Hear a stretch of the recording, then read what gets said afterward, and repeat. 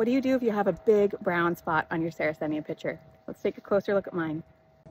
We've talked about the bumps and lumps that these plants can get and even the browning of the lids, but something that does happen, and I just noticed on this Aleta, is the browning at the mid part of the pitcher.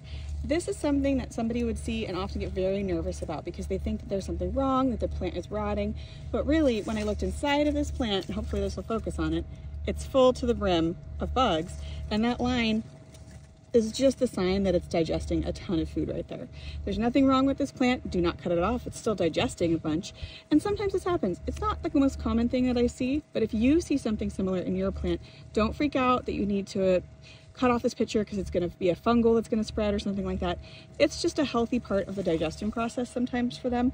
And another way that you might see that is right here. You can see some browning along the edge of the pitcher, and when I looked inside of it, that is actually right where there's a big chunky fly.